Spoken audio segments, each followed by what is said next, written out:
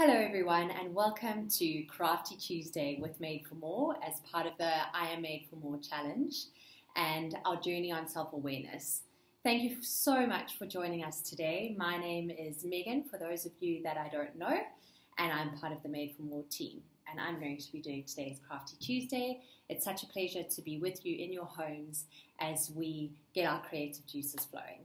So the topic of today's video is emotions. And it's really important in this process of self-awareness that we understand what our emotions are, that we acknowledge them and express them. Otherwise, we end up feeling frustrated and misunderstood. And I feel like at this time, emotions are running high. One day you might feel completely happy and victorious and that everything's going to be okay. And then the next day you feel sad and lonely and like no one understands you.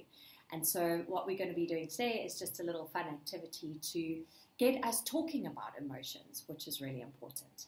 Okay, so what you are going to need is some cardboard. What I did is I actually got a cardboard box from the shops and then sprayed it down with hand sanitizer. But you could also use paper or any other cardboard that you have lying around at home. You're going to need a pair of scissors. The nice thing about using this thick cardboard from a box is that it really gets your muscles working when you come to cutting. You're going to need a pencil and a marker, ideally, or else Kokies or even a pencil or a pen. And then I've got some pencil crayons. You can also use Kokies. I've got a highlighter as well that I've used just to do a little bit of colouring in. So the first part of the process is to cut out a little template. So what we are going to be aiming towards is actually creating these little cute emojis on a little egg shape, which is quite fun. We've got all sorts that we've got to do today.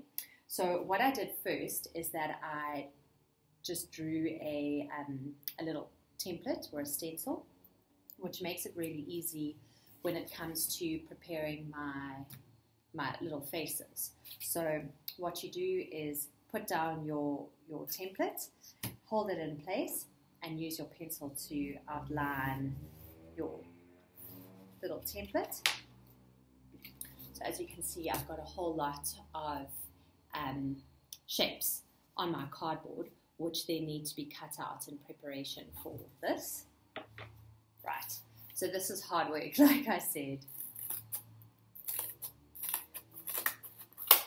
What's really nice about this activity is that once you've prepared it all and you've got your little emojis, is that you can involve your siblings or your neighbors just in terms of getting the conversation going about emotions.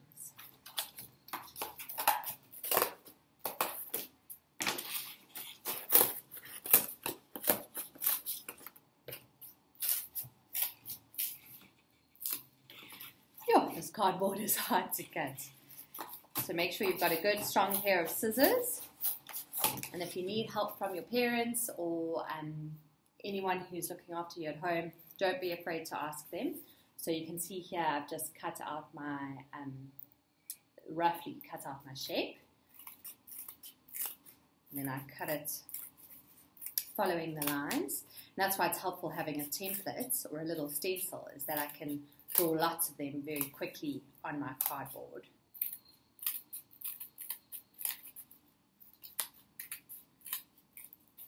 Right. So there you go. And then you keep going and cut out a whole lot of your shapes. I did 14, but it depends on how many emotions you want to talk about. So what I did is I actually drew out a whole lot of emojis so that I could practice, because my drawing skills are not amazing, but you don't need to have good drawing skills for this activity.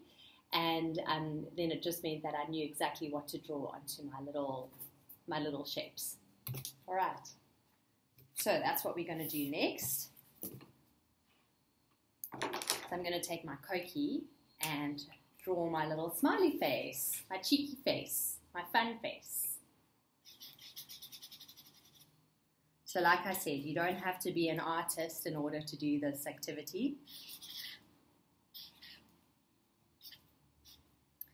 So you can see there, I made a little winky face with the tongue sticking out like a little cheeky face, which is the same as the first one on my piece of paper here. And what I'm going to do is I'm just going to colour in the tongue for a little bit of colour. So I'm using my pink highlighter for that.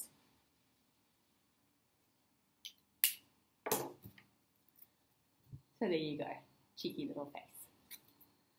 Alright, then the next step is to take your little emoji and actually cut it in half.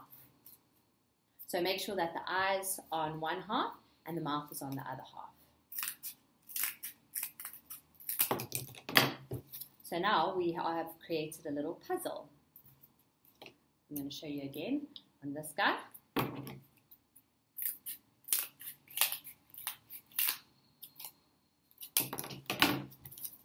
See, I've cut them in half. Now the challenge is to match them all together. So I'm going to show you the little emojis that I've got.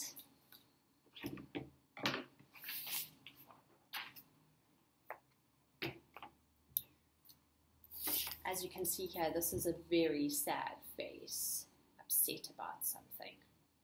And so now what we can do is mix up all of our tops and bottoms and try and match them. And then talk about what these emotions are.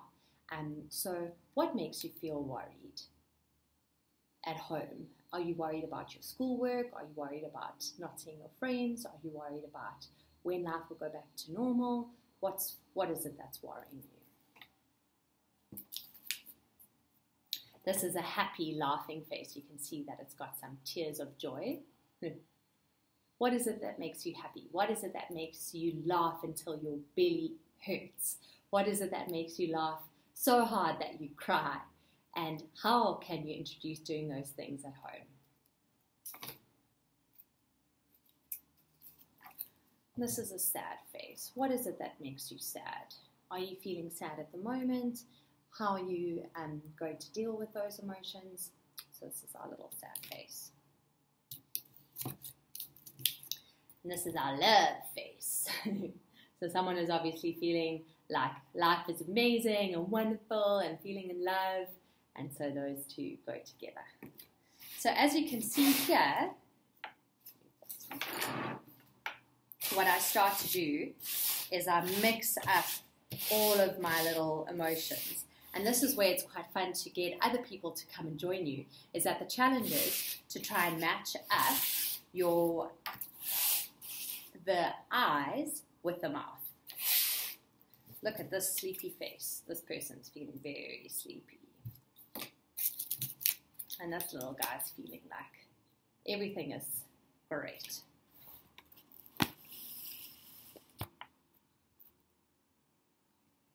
So as you can see now, I'm mixing all of this around.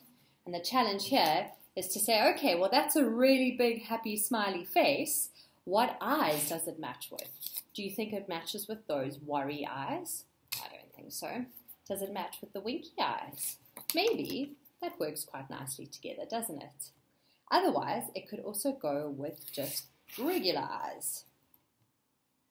And so you see now how and this is a very angry looking face. So, where's an angry?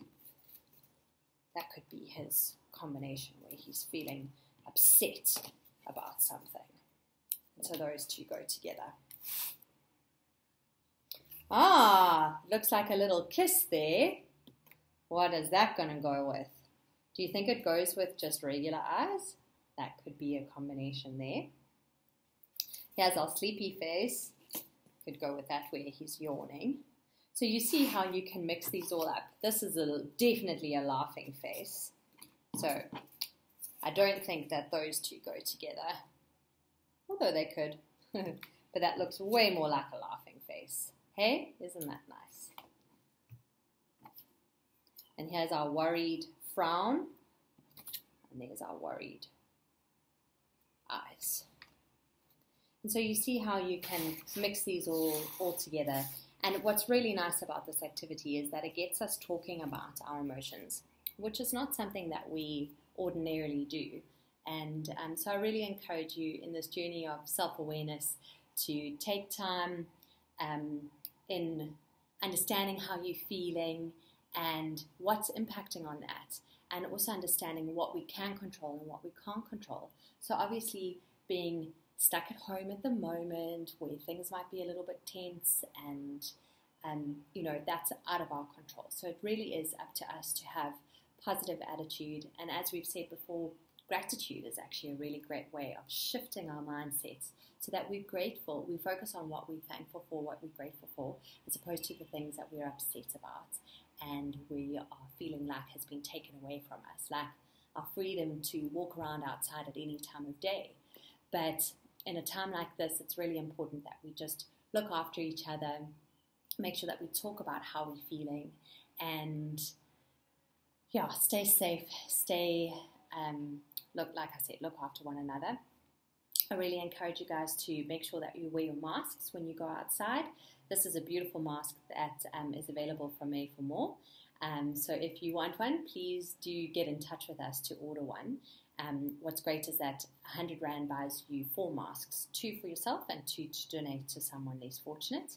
So please make sure that you wear your masks when you go outside, constantly practice washing hands, sanitizing, social distancing. Stay safe, everybody. We look forward to seeing you again, and thank you so much for joining us for today's Crafty Tuesday. Take care.